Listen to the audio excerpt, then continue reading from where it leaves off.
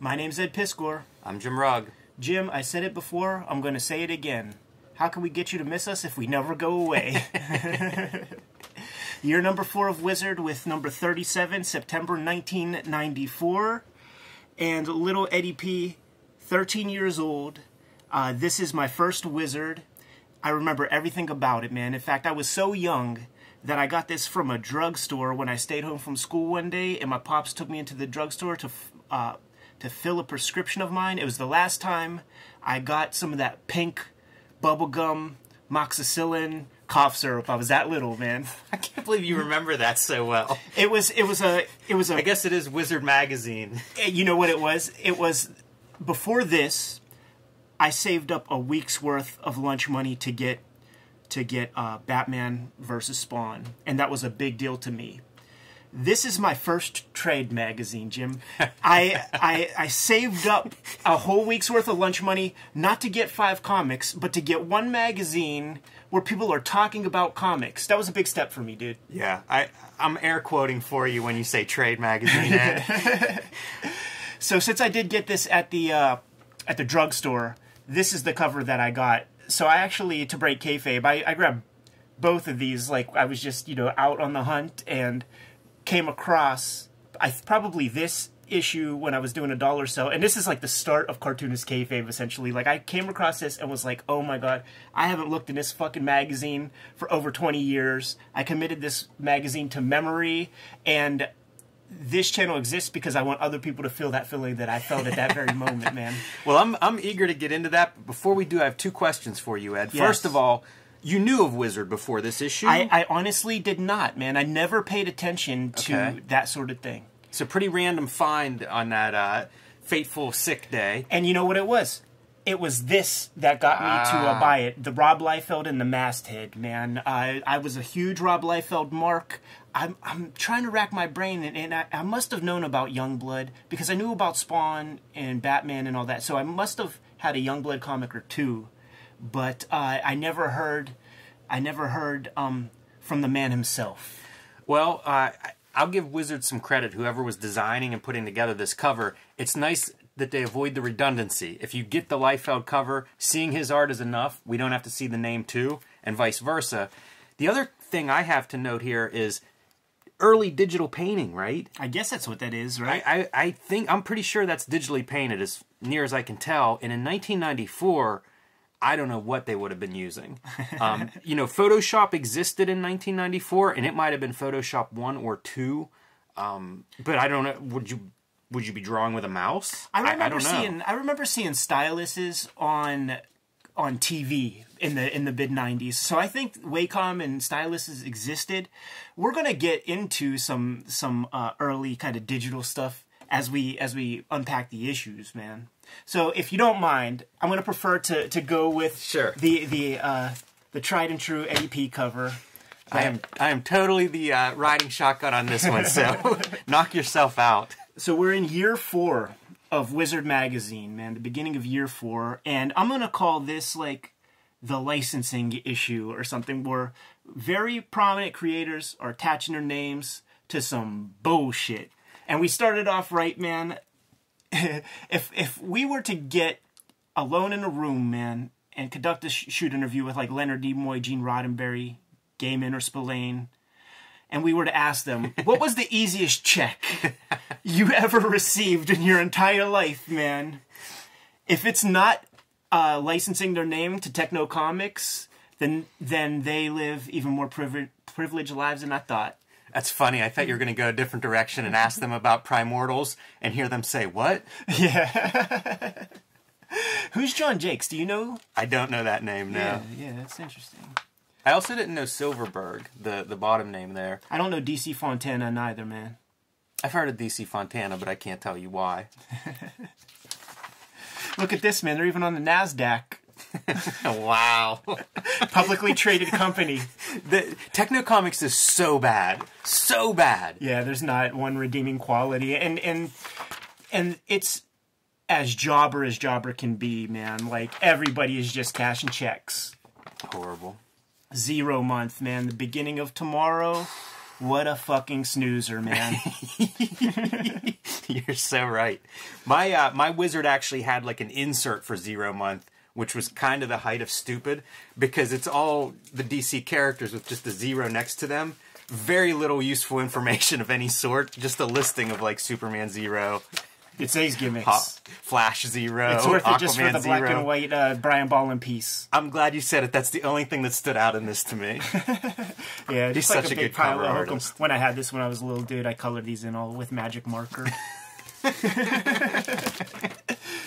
And you know, for it might even be in there later, man, but in the 1990s, mid-90s, this is what Dr. Fate turns into. Wow. I thought it was Ravage 2099 for a second, like photo bombing.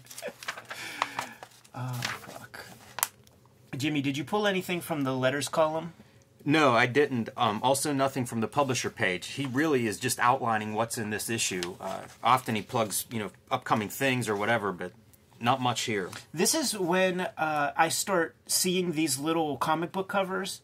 And when I see these actual comics in the wild, I scoop them up. Like, so the impression that Wizard gave us, man, by just putting these little thumbnails, they had some relevance, man. They definitely colored my back issue bins. Speaking of lousy character designs, look at that Ultra Force group. I know. There were guys in the 90s who had their finger on the pulse of, like, what cool. And we're going to see time and time again, man, examples of the exact opposite, man. And this Ultra Force definitely fits that bill. Good envelope art this issue. Always a highlight. And here's what I mean, man, about, like, you know, this is your Alpha Omega type shit. It's like Team 7. How fucking cool is this? Bandoliers of bullets, Aaron Wiesenfeld going crazy on the 1s and 2s, man. We have some crazy characters in the background shooting 2 guns at once. Look at this guy. Very dynamic. Yes. You flip the page.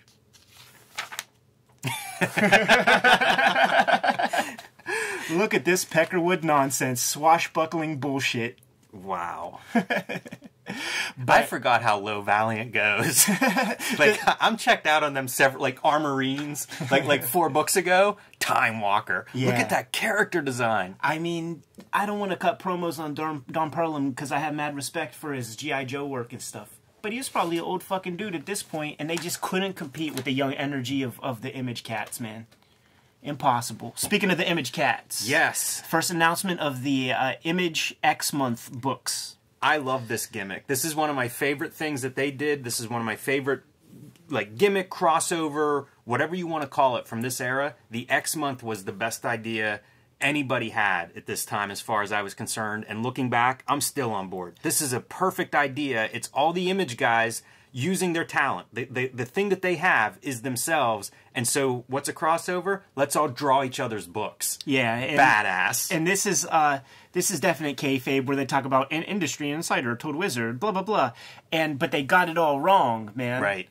They might have got one right. Like, the ones that I know for sure, Silvestri did Spawn. I know Valentino did Youngblood. Liefeld did do Shadowhawk, correct? Jim Lee did Savage Dragon. And what was the other gimmicks? What did Larson do? Larson did Wildcats. I don't think I've ever seen that issue. Well, you will eventually, because Yeah. I do have all these, but it's really fun, and you know what? I'm glad they don't have it right here. Like, this is the way to promote something, you know? Like, this is the first mention of it, and it's not clear what's going to happen. This is a perfect concept, and it's a great promo, because they're just laying the grounds for it, and now you get to speculate with your buddies about, oh man, I hope Todd McFarlane draws Savage Dragon. I still hope that. That would be an awesome issue. But, you know, like, it's a really cool... I love all of it. Let's root this in a period of time one more time, man, where we have somebody who's cosplaying as Vera DeMilo, the Jim Carrey character from In Living Color. Wow. A lot of the news is all bollocks to me, man. Silvestri leaves Homage is something worth noting because inevitably Top Cow's going to be his new studio. But did you pull anything else, man? I did pull one. I always love whenever we see prices and auction stuff. Yeah. So the big one in there that I pulled out is Conan cover art by Barry Windsor Smith. Conan #1. Cover art sells for $12,000 at auction. Nice. That's a decent price at this time. I think a couple issues ago we saw Watchmen all 12 covers sell for a total of $12,000, which is the steal of the century. That is retirement. Oh man, could you imagine if you're the guy that bought that in the early 90s? But Conan cover number 1 for $12,000 here. I was trying to figure out what that would be worth today. I didn't see it sell again, but issue 5 of Conan sold this year for $57,000. Damn. So, you know, Conan's one of those noteworthy books of that bronze, you know, sort of in between Silver Bronze Age era. I would guess that book it's got to be $1 million cover at this point. Yeah. You provided some good context for that, man. The company updates. I don't remember it looking this way in the previous issue, but it'll hold steady in this format for quite a while. And I always like to bring up the Fantagraphics stuff because almost everything else is nonsense to me. Peter Baggs stuff is gonna, I guess, start going color around issue 16, and that book comes out five times a year, man, which is pretty good frequency considering he's doing the bulk of everything on that. Yeah, color alternative comic 5 times a year is above and beyond. Let's root it in some time once again, man. Phone cards, the next big thing, man. And the one they go with is the dark. and the idea is that these schmucks are going to be doing like comic art on phone cards or some shit. It is a strange bit of marketing right there. And how about this controversy, as they would say in the UK? There was this comic, Jimmy, called Lycra Woman and Spandex Girl, and they got that cease and desist letter from DuPont, man. They didn't do their due diligence and realize that Lycra is a copywritten and trademarked nomenclature, dude. Again, it's a weird news item. This Manhunter, you know, the Wizard's been doing these where they take a character and they kind of give the history of that character. In this issue, they're doing Manhunter, and they don't single out Walt Simonson's legendary piece on it. Yeah, and that's a piece that when you would see interviews with like a McFarlane, Liefeld, those guys, and when they would cite Walt Simonson, it was the Manhunter stuff that would stoke them out, man. So it is a glaring omission in this little gimmick right here. But the Liefeld proposal in How this did that item turn right out? there, yeah, that turned out great, man. And they just they wanted to make note of it here, man. I believe we showed it off on a previous episode. It's funny. It's funny that again, what makes the news items in Wizard Magazine.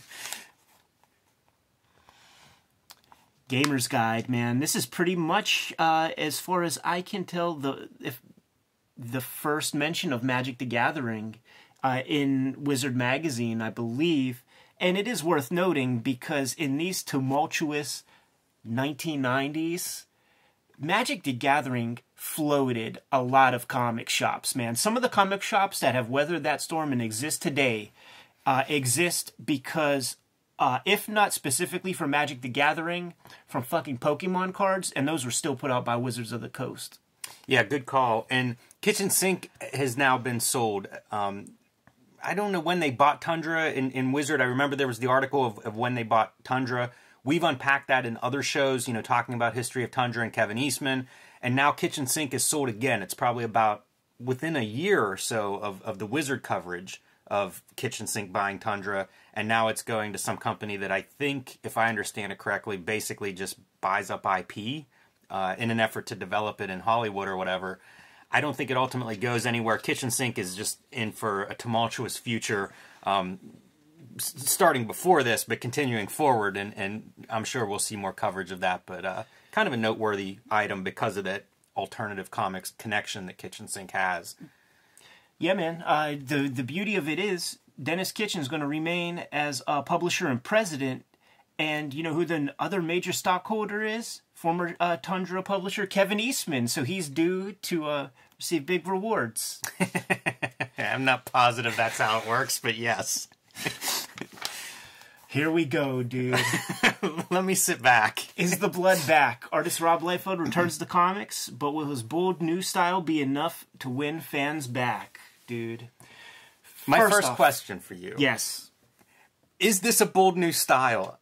He's going farther down the path of like Hera Tetsuo, Fist of the North Star. He's shrinking the upper bodies. He's increasing the legs size. He's got Danny Miki on the inks to kind of like sharpen it up and give it that what do you call it, that Jim Lee kind of treatment. There's some new energy to it. And Wizard is funny because they, in this issue and the next, they sort of believe the hype. They're like, we made fun of Rob Liefeld in the past, but his bold new style is breathtaking and energetic. What I will tell you right here, man, is this photograph right here with the Badrock. This is what I wanted when I grew up. I wanted like Venetian blinds. I wanted like art on my walls of like my characters. I wanted original art in stacks of my shit, and my bedroom started to look like this afterward. I'm like drawing things, putting it up there, accumulating my own pages. This was what I wanted, this exact situation. Maybe even I wanted this Badrock. I was young enough to care about that sort of thing. It's a good shot of Badrock, because I've seen this thing, you know, I think it was photographed quite a bit. Yeah. You buy one of these giant Badrock figures, sculpts, whatever they are, you're going to show it off every chance you get. This is the best photo of it I've ever seen. Even like the detail in the mouth there and stuff. That thing looks pretty crazy and wild, and usually when I would see it, it would look very dopey. Yeah. So that's a good shot of it. It is a suit, and a guy does go in it, but when I was a kid at this time, I thought it was animatronic, because you see this, it's not, but you see this thing in that TV show, Name Your Adventure, when Rob Liefeld says the same thing that he says somewhere in this interview when a kid comes to visit Extreme Studios, and asks Rob Liefeld, like, what gets you up in the morning? And he says, I get to see Stephen Platt's pencils before anybody.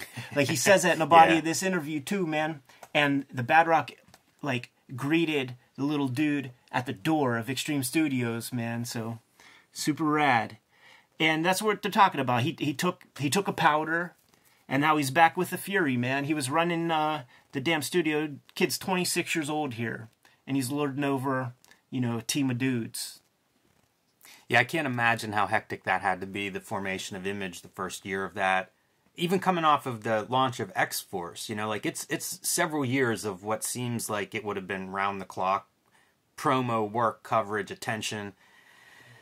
It's, I don't know if you could do it if you were, say, 46 instead of 26. Yeah, you're probably right.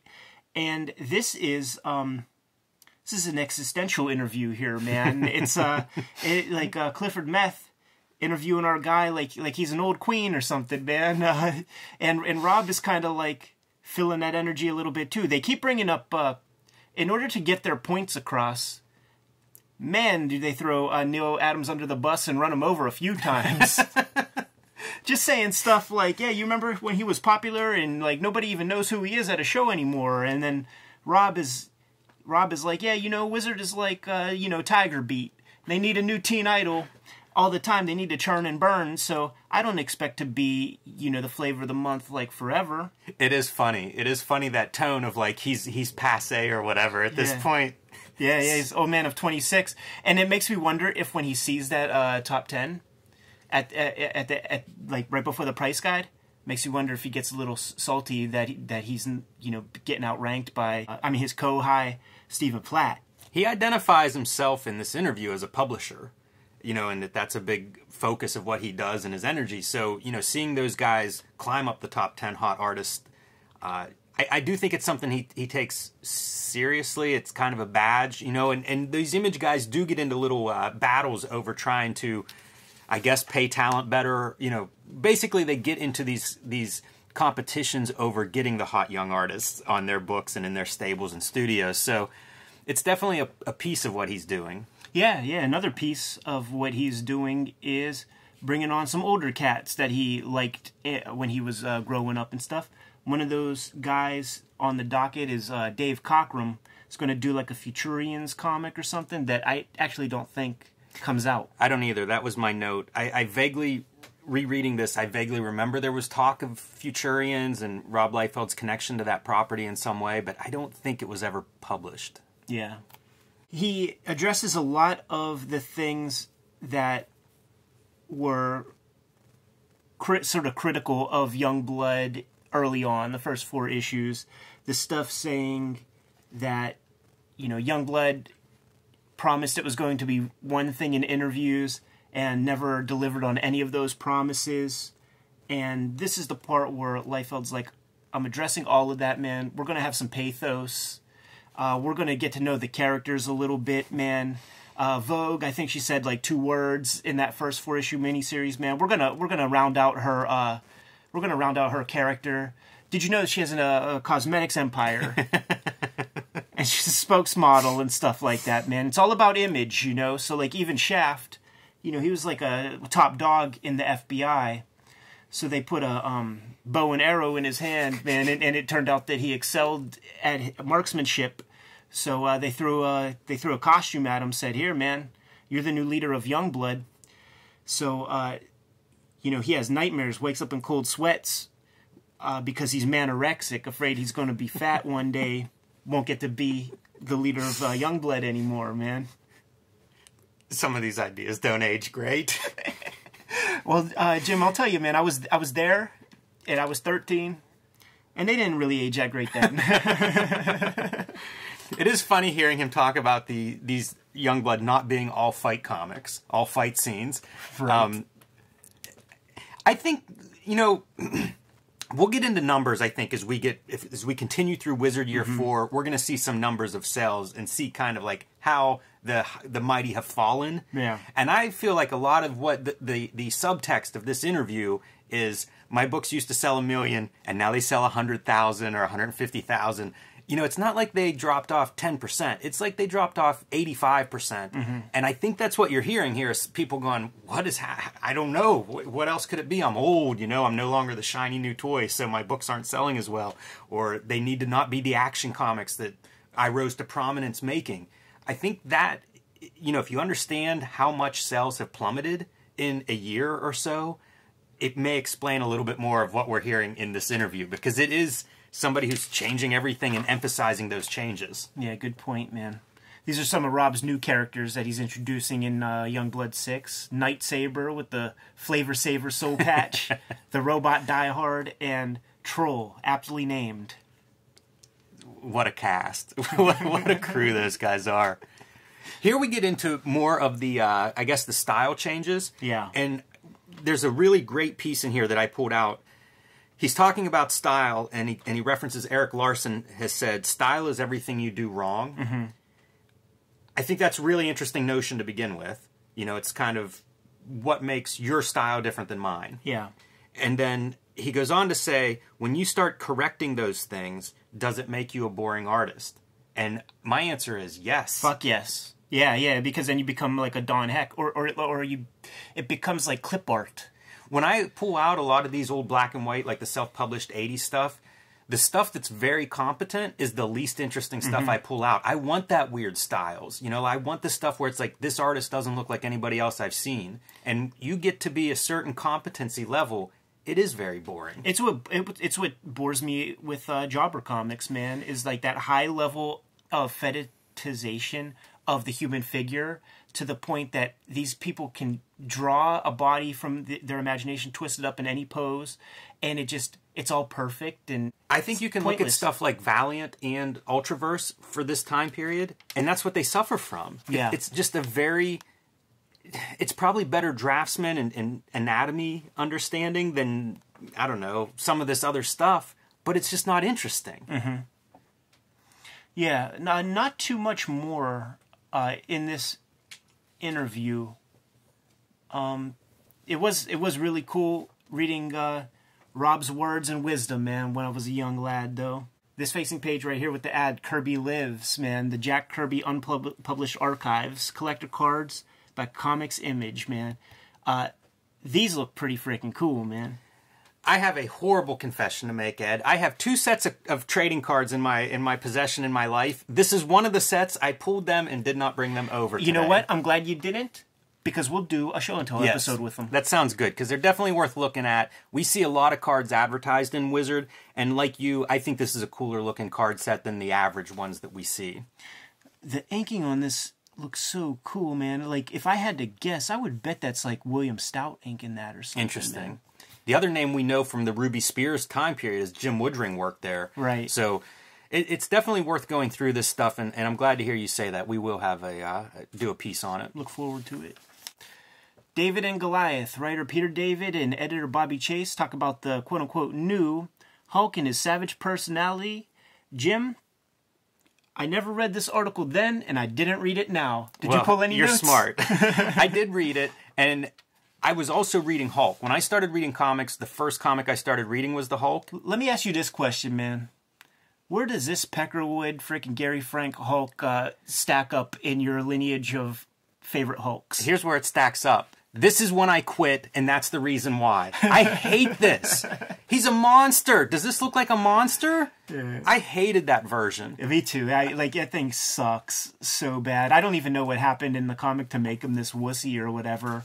But it's real disappointing. The thing that I did pull out of this article, though, is Peter David writes the Hulk for a long time. Yeah. At this point, I think he's about 8 years into maybe a 12-plus year run. Mm-hmm. So 8 years in, he has worked with guys like Todd McFarlane, I think was his first regular artist, Jeff Purvis, Del Keown, CM Keith had a great fill-in issue in there, yeah. and now Gary Frank, who is a good cartoonist and does a lot of decent work. I just don't like this Hulk version, and some of it's where the character was at the time is this like civil version of the Hulk. Yeah.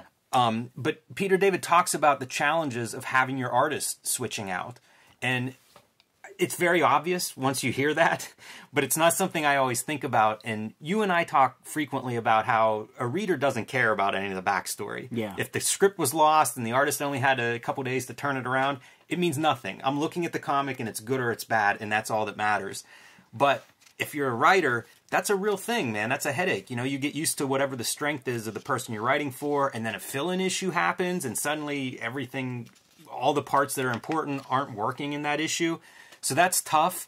And what he's talking about here is Gary Frank is wrapping up his run, and Liam Sharp is about to take over. Boy, look at this right here, man. When I saw this, that's exciting. I was like, you know what?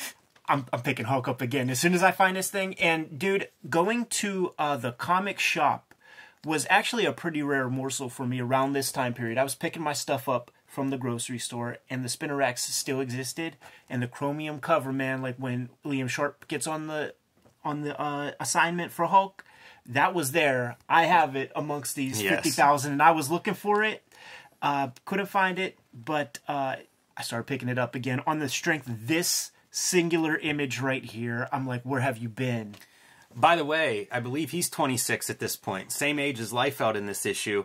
And also, it's nice with Liam Sharp, still active today making comics and making comics that people seem to care about. So I always enjoy seeing that, too. He's a badass, man. Spider-Clone Saga. That was one of those gimmicks that was going on at this time. and enough time has passed that I see people cosplaying like with this character nowadays. They have a fondness for him. I think the Spider-Clone thing is generally disliked, the storyline, but I do think people like the costume. I see them praise that part. Oh, somebody claimed their Dooms for one half. Brett Booth on a backlash. This drawing board, it's like female Vampirella. Yeah, there's a Vampirella contest. And I think all of these are great. They are all pretty good. It's they said in their little intro over 1,000 entries for this, which is wild. And they keep pointing out Demorellas. So, like, I guess demon versions of this character, and there are 3 of them, so there's kind of a running gag, as they pop up. Right. There are also 3 Predatorellas, and those aren't even mentioned. Predator was so huge around this exact time, man. Like, when I was getting into comics that were sort of outside of Marvel DC, it's like me and my homies, we were grabbing the Predator miniseries, man. We were watching those videos on VHS a bunch, and just like the costume, I could pull out old drawings of like little Predator looking guys, man. Predator was the first R-rated action movie I ever saw in a theater. So it was like burnt into my head, probably the way this issue's burned into yours. The first Predator? The first Predator, damn, man. You old man. Life-changing. So big for me. But it was also some of the first indie comics I ever bought were the Predator comics. Jim, you son of a bitch. I feel like I'm in good company, though, because FRAZETTA is going to drop some Predator love later this very issue. This one disturbed me. Yeah, I don't like that. Yeah. Although I don't know if that's any better. Brutes and Babes with the 3-point perspective. This is all sound information. It's not the most exciting column that he's put together, but it all makes sense. Perspective is one of those things that It's almost like figure anatomy. It's a thing everybody wrestles with to different degrees of success.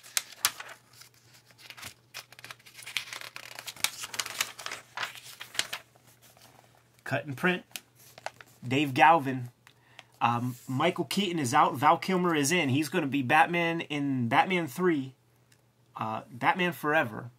They also have an interview here with Jim Lee about the Wildcats animated series. There's a Kayfaber out there named Rich Dennis, man, who worked at Nelvana, the Canadian animation studio that did the work on Wildcats, man. So shouts to him. That's a pretty cool thing.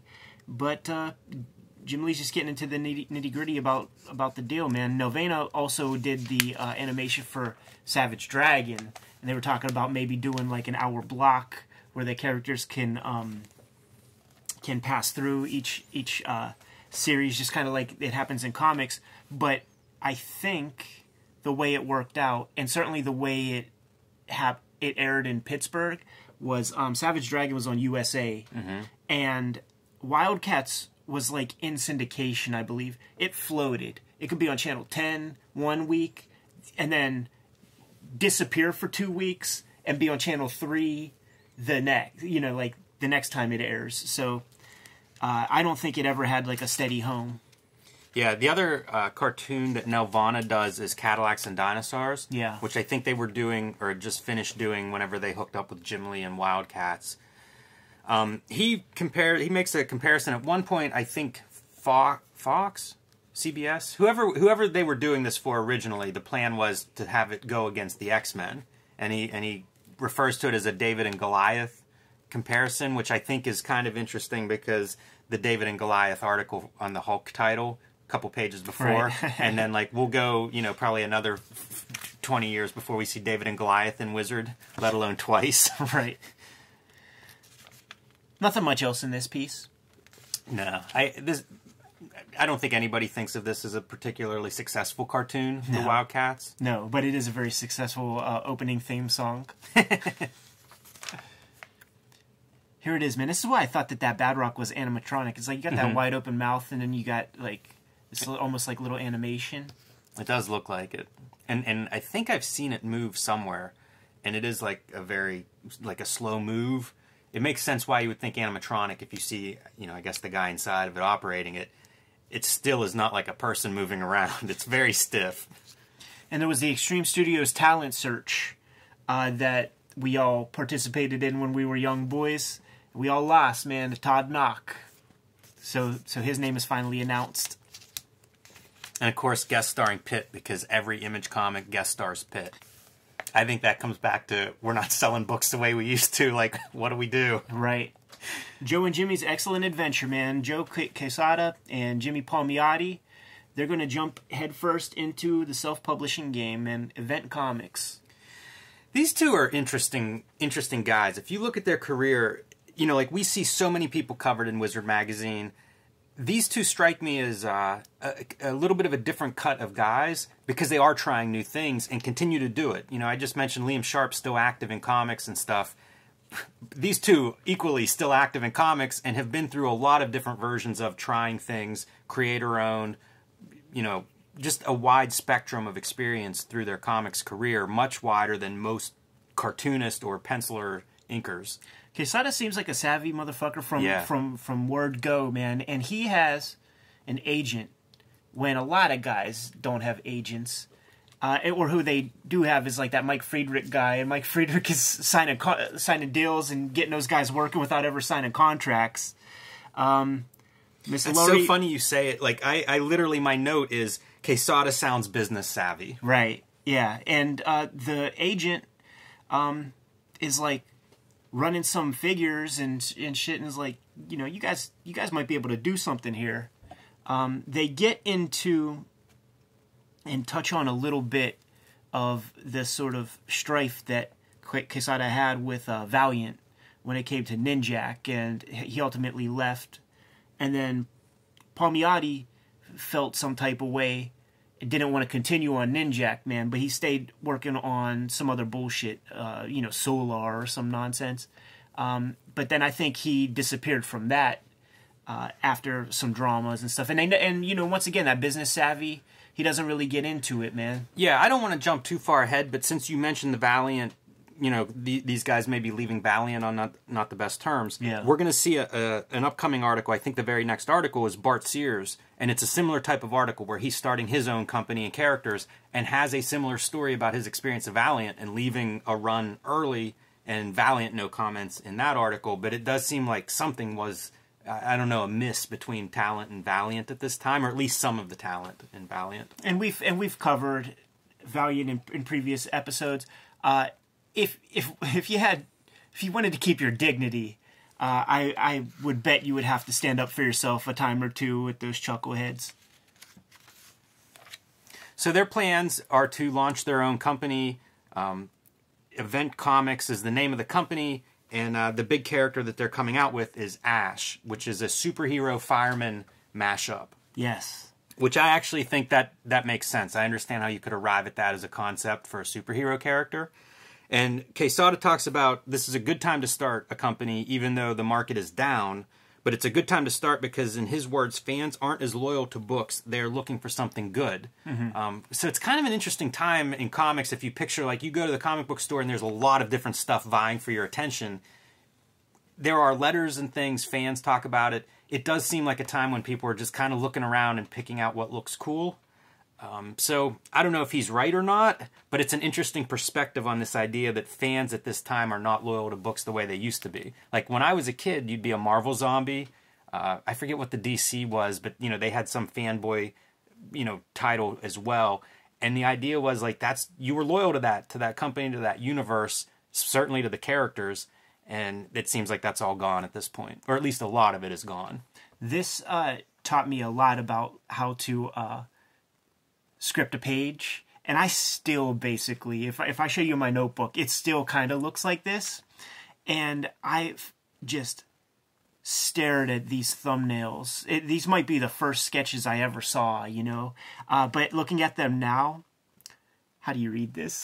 The storytelling's so different. Yeah, like this is the worst. Like to have unless it's meant to be read like this. If it's meant to be read like this, then you got real issues. It better be meant to be read like that. We'll have to track down that issue, maybe.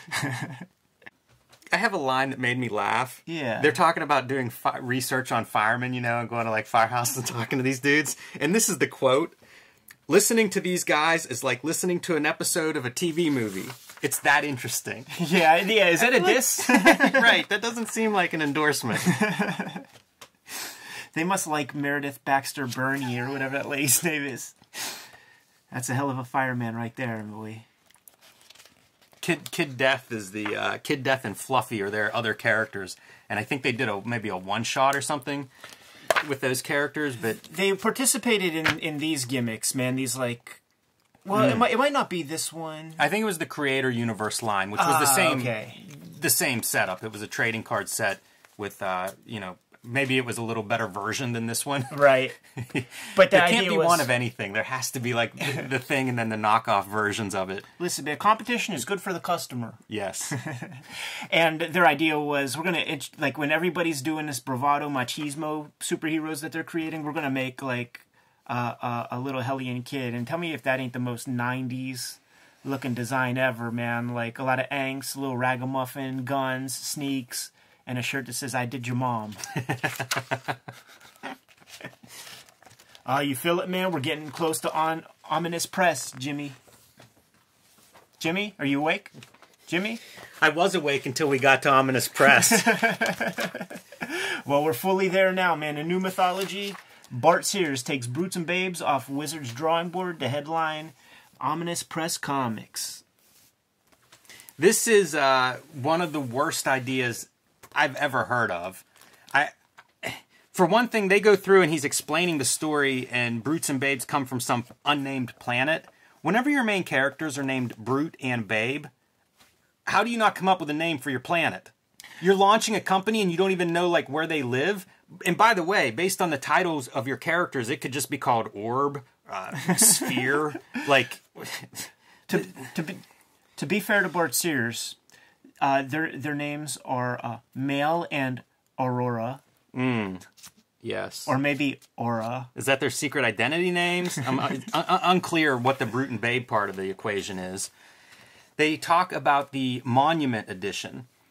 The Monument Edition is how they plan to publish several of these titles. And what that is, he calls them tablets. It is an unbound book. So it's comic book size pages, but they're not bound in a book. They come in a plastic reusable sleeve. Think about that for a minute. So do you buy it, pull the Monument tablets out, throw them in the garbage, but keep the sleeve? Like, what do you mean it's reusable? It doesn't make any sense. There's 16 tablets, most of these books that he's describing, and several of them form a giant panel on the back, which means now you're getting 16 pages, only one side, since the back is just one big image, for $4 or $5 a set. Jim, Pittsburgh's a small place, man, and it's hard for me to find other like dynamic people who are kind of like doing their own thing, running their own business and stuff, man. And I try, and throughout my entire life, man, I would meet people who were they were developing their clothing line, and it was this like real Ralph Kramden sounding scheme, and that's how this reads to me. It's like somebody with like fucking no clue, but maybe a couple dollars in the pocket, man, that could like try some things, dude, and it's just like, who's even looking for this? Here's a good quote from this. Ominous isn't going to be a writer's haven. No shit. And there are job titles in this. There are people who have the job titles in this article of marketing director and conceptual designer. This is a small indie publisher. What do you have a conceptual designer? What is this? You have a kid like creating your stuff, and then you could slap your trademark on it. It looks like they have no designer either. Here's one of their publications. Ooh, look at that. If you want to give a flip through there, Ed, you can see, like, there's no setting, there's no attention to what I would think of as like comic storytelling 101. Look at that background, and then look at that red text on red background.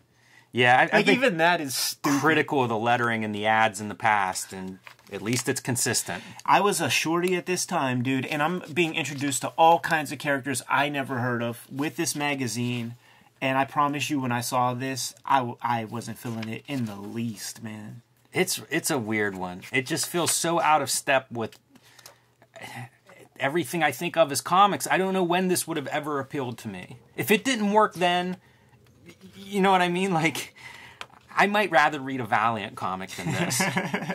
And just looking at just the betrayal of, like, lettering, storytelling, all of that. This dude, Bart Sears, went to the Kubert School for a minute, man. I feel like Joe would be disappointed if he saw this shit. I think I'm going to throw that in the garbage now that I'm done with it. I know. I was like, feeling like we should both rip ours up, man. Right on camera. You pull anything else, man? No, I'm shocked by it. I'm shocked by the coverage. Obviously, he's connected to Wizard Magazine and he's bought ads, so of course he's going to get the feature. But it is atrociously bad. Yeah. Let's have a palate cleanser, man, and talk Frank Frazetta for a minute. That's what you need. Whoever put this magazine together, once again, well done, because you do need this after that article. So, Frank, once again, keeping up with the theme of licensing one's name to some shit. Before we do that, written by Brian Cunningham, the longtime toy columnist. He doesn't do that anymore, but Cunningham has been like one of the gems of Wizard Magazine reread to me. And no surprise, here's an article I like, and it's by a guy who we've sung his praises in the past. So this might be the first mention of Frazetta, maybe, in Wizard. That's probably not true, but definitely the first significant coverage. And we get into his past a little bit, man. Started professionally as a boy, doing like these like snowman comics when he's like 15 or something. Caught the eye of Al Cap, and was working on Lil Abner doing ghost work for like 8 years, which is crazy. Like 8 years of this immense talent forced to draw in another guy's style. From there, like the EC thing happens. Does some cool sci-fi strips. Is a part of the either the Flegel gang or the Flying Dutchman. I forget what the crew was called, man, but it was Frazetta, Al Williamson, Roy Krenkel, Angelo Torres, maybe one or two other guys, man. Badass guys. Man, what a crew of talent. And they, if you see like the Fire and Ice documentary, or no, it's called Painting with Fire, documentary about Frank Frazetta. He talks about his passion and love for baseball, just wants to play baseball. And a big part of that crew that they had together, it was about hacking out these stories fast so that we could go out and play some ball and catch some movies and shit, man. So, like, when you see a Fleagle Gang comic, you're looking at a comic that has, like, Frazetta women and Al Williamson men and Roy Krenkel backgrounds, and they're all just passing these pages, like, back and forth, man. And they have so much energy and so much charm to them. But it was all in the spirit of, like, batting these things out in a weekend, man, so that we could go out and play. Yeah, and he talks about it, you know, at this point he's an older guy. It's nice that this is an interview, too, and not like just a profile or something, because he feels very real in it. But he talks about that, you know, he's not a workaholic, and he does work fast. And as he gets older, baseball's still a passion, but it's grandkids. You know, it's like it's a life beyond just sitting alone in a studio. Yeah, and that's a privilege you get, man. If you're at the top of your game, there's no there's no close second, man. So you could live that life. And they make mention here of the Frazetta Museum run by his wife Ellie. I got to visit it, dude. Year 2000, and Ellie showed us around, man. It was one of the coolest things I've ever done in my life, man. He didn't sell most of his work at that point, so all the stuff I wanted to see was there. And, that is really cool. And they had, like, all necessary security kind of protections for the artwork that one could have in a gallery space. And I confessed to tripping the alarm like 3 times because I just kept getting closer and closer to some of these pieces, and the sensors like went off, and she had to hit the little number pad and good. And get the I like hearing that. Super cool lady. He had one of his he had a second stroke when we went there, and he would not come out to see us. It was a field trip from the Kubert School, but when it was time to split, get the fuck out of there, hopped on the bus, man, and it was like he popped out like behind a tree, like by his house, and like waved us off, dude. It was a really cool thing. And you were talking about like the speed and workaholic shit. When he had the second stroke, like I saw paintings that he did when he had the second stroke, and I'm trying to imagine like exactly how she described it now. I think what he would do, because he like lost use of like the right side of his body, and I think he's a right-handed guy. So I think I'm getting this right. He would tape his brush into his right hand, but have to use his left to kind of like move it around and like steady it. And he did these like African paintings for his wife, giant ones, like full size. And she said that he was like really mad and frustrated because like a painting that's like 6 foot high took him 2 weeks to do. It's like that would take us a year. Yeah, for sure. Yeah, it's heartbreaking. You hear this about a lot of older artists, you know, suffering through whatever physical calamities, but continuing to try to make work. You know, Monet famously, I think they would tape brushes in his hands, you know, because his arthritis was so bad. Yeah, it's heartbreaking. I'm glad you got to see the museum. Reading this article, that was something that, like, I'm disappointed I never made it to that museum. It sounds amazing. And you mentioned having all those originals. At one point, he talks in this article about switching from, you know, he did a lot of paperback covers, switching from one of those companies to Lancer, the publisher. And one of the deals there was better pay, but you keep your originals, which was unheard of at that time. So part of the reason he's able to have a museum later in life and have those originals on hand. So that's a pretty smart business move. You know, we see so many missteps by artists. That's a good move. That's some forward thinking at the time.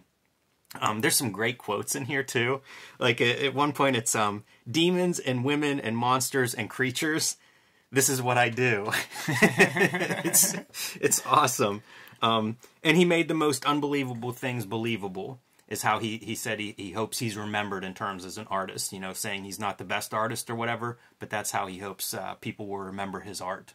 And we're here to talk specifics, man. So the reason this whole piece is in Wizard magazine at this very moment is Glenn Danzig threw Frank Frazetta a bunch of money, man, to get the license to make a Death Dealer comic. It's Death Dealer, that's this character you see right here, and the idea that Frazetta had when he painted this thing was he wanted to kind of paint a version of the Grim Reaper that like warriors would see, and he said it was his most successful painting. And one of the things, like I sort of wonder, like what does that mean? Does that mean you had a lot of posters and like this poster sold more than everything? Obviously you license it out for things, but I would have loved to have heard specifics about what it is that makes this image the most popular Frazetta image. Yeah, it's a good question, and I don't know, maybe something that would turn up in other interviews or something, because now I'm curious as well. Yeah. Yeah, he also talks about painting telling a story in one image, you know, compared to, say, a comic or something. And that's something I would like to unpack further. You know, we've talked to other people who do illustration. We talked to Ben Mara about, you know, who does a lot of illustration work, about that idea of what is the different storytelling approaches or styles or, you know, thought processes behind, say, an illustration versus a comic. So it's one of those things that's on my mind just because they look so similar in many ways, but of course they aren't. It's going to be Simon Bisley, who's going to be the guy drawing a Death Dealer comic. Should we give that a flip through, or is there more to talk about in the article? I think that's definitely worth a flip through, and that covers most of what I pulled from here. You know, they do mention the Fire and Ice movie. Yes. Have you ever seen it? I have. That's the Ralph Bakshi collaboration. Yeah, he's never had like a seamless collaboration with the cartoonist, man. When you're dealing with somebody like Bakshi's an artist, when you deal with another artist, like a real artist, I don't know how that can end nicely. But Frazetta said of Bisley that he really likes the kid when he has some restraint. Yeah, I wonder if we'll look into more Verotica at some point, Glenn Danzig's publishing company. I think it's pretty interesting, and the artist that he works with is a very nice collection of artists. Bisley is a guy he's done several projects with. You know, one of my favorites, so it's always fun whenever that pops up. Yeah, and Bisley even painted some like Danzig like album covers, I believe, too. There's the man himself. Look at the biz, man.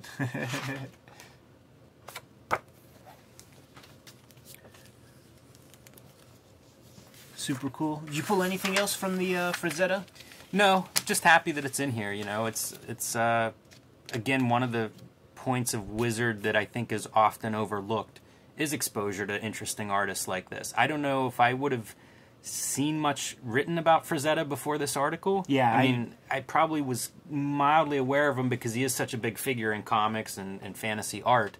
But an interview, probably definitely the first time I read an interview with him. This is definitely my first exposure to Frazetta. I guess the one other thing worth mentioning is Cunningham asked him about photo reference, and he said no. Like when he draws his figures and paints his figures, he'll have none of that, which I thought was interesting because, you know, the proportions on these figures it's pretty good, man. I mean, when you study the muscles, obviously he's kayfabing a little bit, but yeah, he's very good with light, which is something that I think you would have trouble with not having photo references, but it doesn't seem to, you know, hinder him in any way. Like I said, it's one of the things that stands out with his work. I would add this. It's not in the article, but just from other interviews, Mike Mignola cites Frazetta's paintings as a source of how he developed spotting blacks in his ink work. So that's pretty noteworthy when you think of, you know, Mike Mignola's impact in comics. Kind of cool to see that connection. I feel like when Mignola says that, he's talking composition, and like Frazetta is amazing at composition, and you could almost like. This is almost like a Hellboy composition where it's like stacking figures and then you have your Hellboy up there. Even the shape of those bears is almost Mignola-esque. Right. And that's just like something, when you study Frazetta work, man, like it's his compositions that like really, really stick out to me. Toying around. Sean On's the man of the hour, writing about the Youngblood toys that are going to be coming out from Todd Toys. Still hasn't been called McFarlane Toys yet. I had this Bad Rock figure. There was also Chapel, and there was a Dutch. I had the Dutch, not the Chapel. Fun to see the sketches. I was trying to figure out if they're McFarlane artwork or not. I don't think so. I don't either. These are like, you know, getting the proportions right for the sculptor is very important, and I don't know that those guys could have that level of discipline to keep, it's probably keep the not thunder caged. Worth his time. Like, you know, whatever he's getting paid, it's probably not worth his time to be the guy doing the model sketches at that detail level. Has there been a McFarlane Toys art book? Because, man, think so. Imagine the amount of sketches and artwork that have come out of that company. Yeah, good call, man. This month's Homemade Heroes, I think it's fucking awesome, man. Like, this looks like pro to me, man. Like, these could be legit Barbies. Yeah, that's a real smart idea. And on the right-facing page, we have a Wizards of the Coast customer service line, and it's a 9-panel comic that features like a guy from like the customer service line at Wizards of the Coast, just like constantly telling people that their Magic the Gathering cards are gonna you know get to them soon at like their soonest earliest convenience, all of that. And I was reading about the history of the Magic cards, and it's pretty fascinating stuff, man. They were in Wizards of the Coast was a game company. They were in litigation with some of the established game companies because they created like game packs that could work with other systems from like a Dungeons and Dragons or like a Steve Jackson Games or something, and they were getting sued by Palladium, the people who did the Turtles and the Steranko one. So they created a shell company called Garfield Games, where this guy Rich Garfield is the guy who, like, straight up mathematician, math wizard, grad student, created Magic the Gathering, and like they had it in this Garfield Games, the shell company of Wizards of the Coast, and then Wizard like licensed Garfield Games to like do the Magic the Gathering so that the money could go back to the main company and avoid all those entanglements. Magic has some very interesting business backgrounds. They were profiled on, I want to say Planet Money, but it might be Freakonomics or one of these other shows, one of these podcasts, and it talks about some of their decision-making early on that enabled them to have the long life that they have and to have, like, variations in value in cards. It's very interesting, the Magic the Gathering history. I don't play Magic. I don't know much about it. Yeah, but the fact that it crosses over into these other areas where, like, you know, business podcasts are analyzing their history and decision-making, to me, stands out. Yeah, they weathered the storm of being a fad to the point that they were able to buy TSR, the Dungeons & Dragons people, and then they sold at a good time to Hasbro, so it's like they made all right decisions constantly. This month's Palmer's Picks, Jay Stevens, man. Atomic Amazement. And I confess that I never was able to get my hands on very many Jay Stevens comics, dude. Yeah, Jay Stevens is a guy that's a little bit before my time. I think he might have gone into animation for a bit.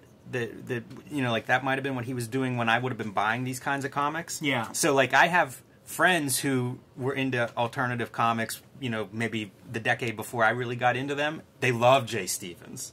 You know, like, he definitely has this big fan base. Yeah, so he did mini comics to start. I guess that would be his Sin comics. And what is being promoted now really is Atomic City Tales. This is pretty much the issue that you can get.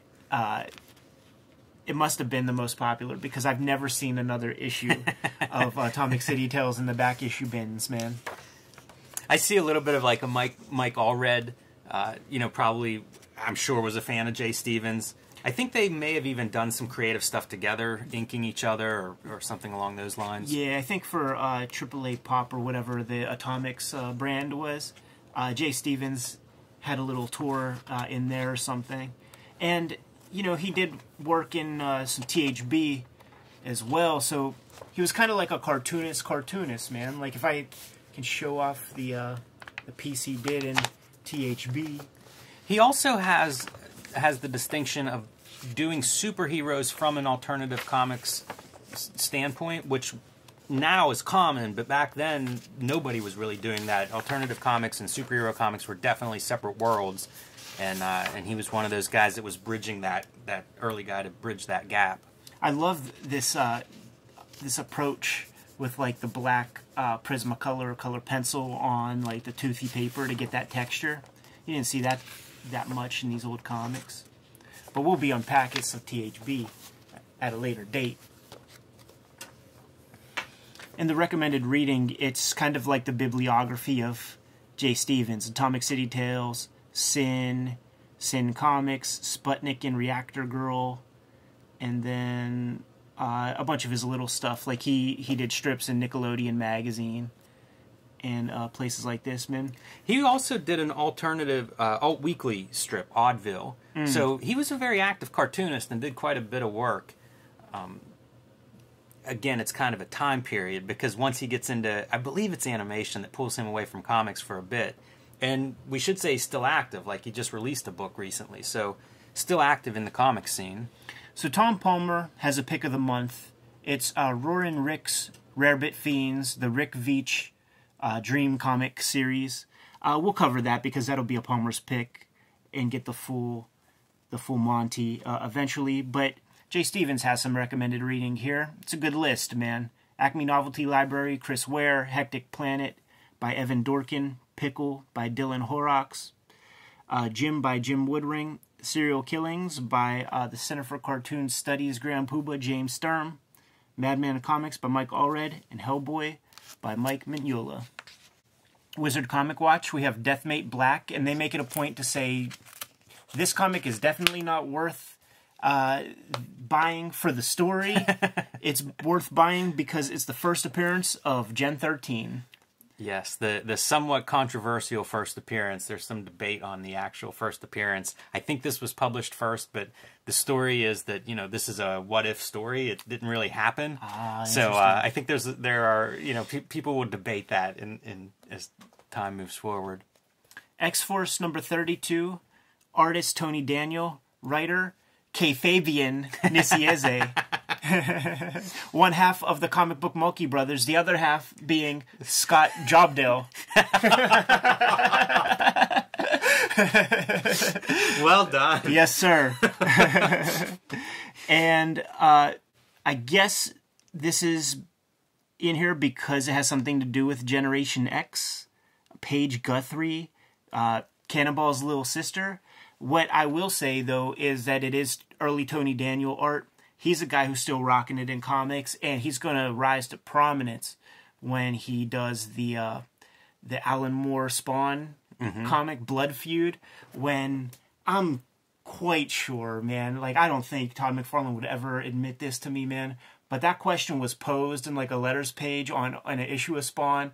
What if Spawn got bitten by a vampire? And I just feel like Todd was like, light bulbs went off. And I was like, yeah. He was like, hey, Alan. Yes. Tony Daniel, glad you pull out his name here.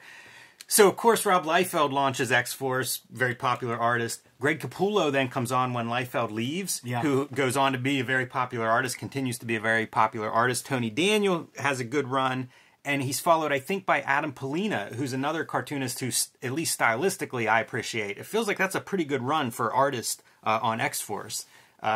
Even some of the other X books don't fare as well, in my opinion. Yeah, listen, man, I'm even down with that Mark Pacella, Dan Panosian, like, Cable as Terminator face. I like that one. That's maybe one particular issue, but that's a fun, weird style, the Mark Pacella, sort of aping Rob Liefeld. Yeah, doing their Gilbert to Liefeld.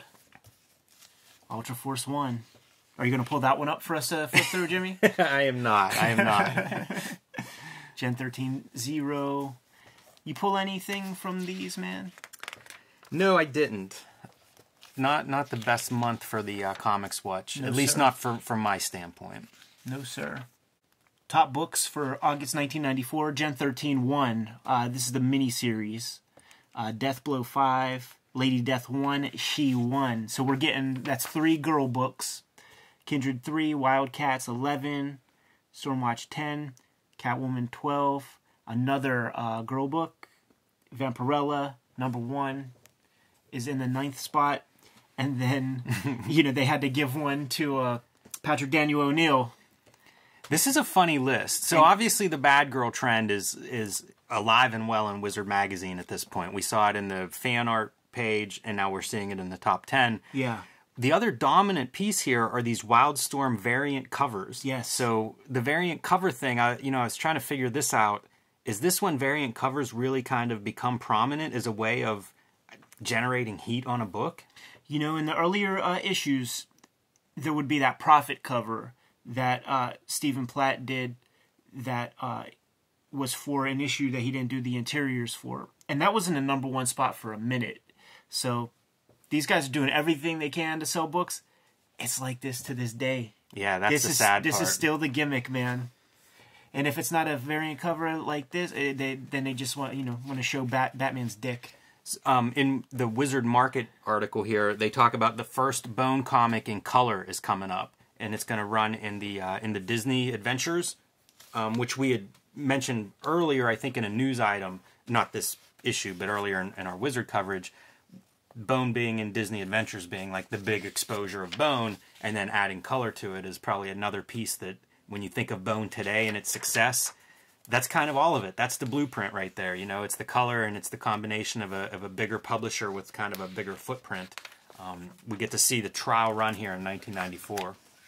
The issue basically closes out with the Ego article by Todd McFarlane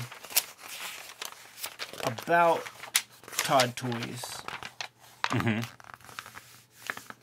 And in previous issues, the aforementioned Brian Cunningham, who had the toy article, he did a little article about like the genesis of the creation of a toy.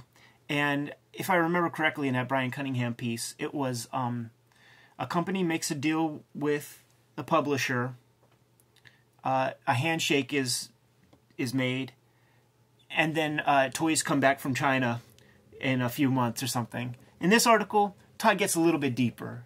Not too deep, but he at least adds a few steps to the process, man, and talks about how they create prototypes that are, a foot high, 2 times the size of the actual figure. They send that stuff to China.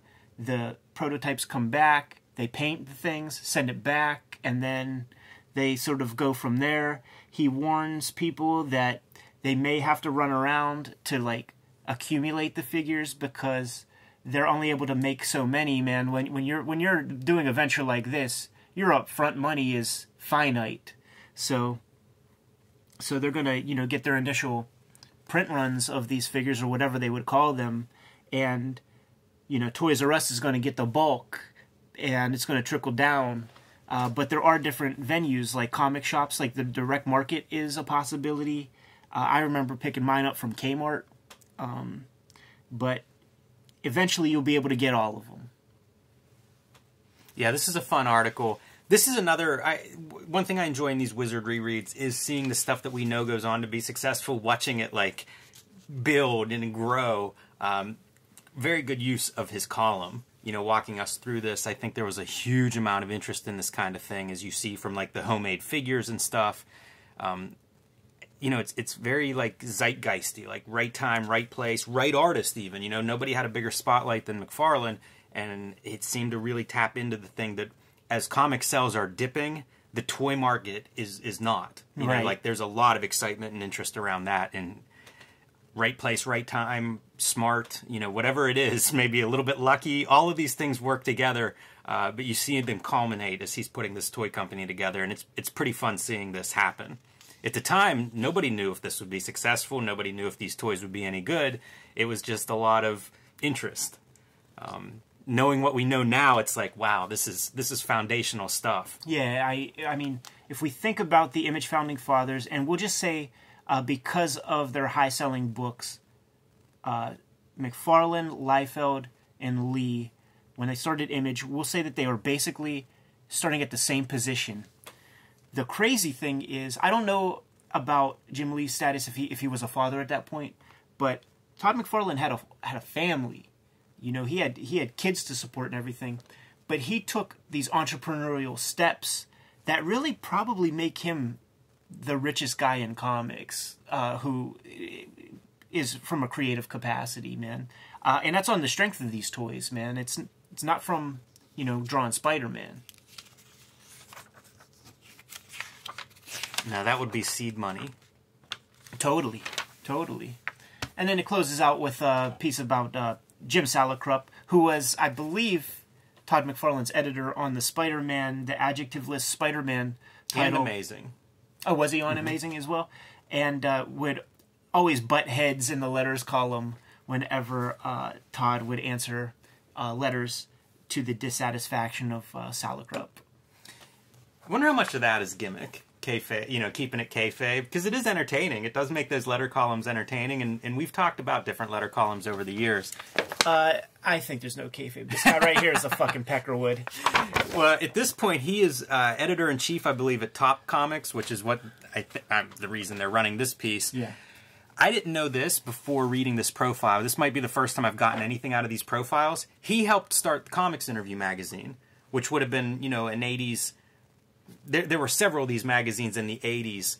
I don't know how to describe them. They're kind of a cross between fan magazines and trade magazines. Aftermags. Comics Interview is one of those, and Jim Salicrup was one of the co-founders of the Comics Interview. So I thought that was kind of interesting because you don't see these kinds of publications now. They don't really exist. But in the 80s, there were several of them, like Amazing Heroes, Comics Journal, obviously, and quite a few others. This one was there at such a critical time in comics, and then they would get an Alan Moore or a Frank Miller and sit them down for a 30-page interview or something, and it was shit. It was the most missed opportunities, and I love that era as much as you. And I go out and I pick up that one that has the Frank Miller on the cover with the little girl Robin and shit. Yes. So stoked to get some nitty gritty, and I just want to rip the fucking magazine apart. So I see this. I never saw this one, and it's cool. You got Bill Sienkiewicz at the height of his superpowers on Elektra. I would love to read this, and I'm sure they're going to ask him, what his favorite Jack Kirby or just bullshit. They don't know the question. They don't know what they need to be asking. And I think I'm going to close out this issue, Jim, saying that this is probably the coolest Solitaire ever looked. I think you're right. When I saw this, dude, I was like, I'll fuck with that comic, man. Let me go find that. You find an issue of Solitaire, it's a big pile of hokum. Do you know who that is? Is that Joe Jusko? I don't. Yeah, I don't know. I can't tell. It doesn't quite look like Jusko to me totally. I was going to say... Stelfreeze? I was going to say, Texiera, with some of this stuff, but that doesn't feel right because it's not Texiera enough. Yeah, it doesn't totally line up with anybody I can think of. There are little glimpses of styles, but yeah, I'm not sure. Yeah. You're right, though. It's a good image of him. It's better than he ever looks. So we'll cut the hell out of this episode of Cartoonist Kayfabe, and you guys are going to want to stick around next week for issue 38 of Wizard when we get into a pretty awesome Tim Truman interview, man. Sounds good, Ed. Let's get the heck out of here. Kayfabers, like, subscribe, and follow the YouTube channel. Hit the bell icon so that you can be notified whenever we have new videos available, and it'll also notify you when we have live streams going on. You never know who we're going to be talking to on these things. You can find Cartoonist Kayfabe merch at our spread shop. There's a link below the video to that. Jim, to break kayfabe, we're pulling an all-nighter, man. I need to go to sleep. Let's give these guys their marching orders. Read more comics.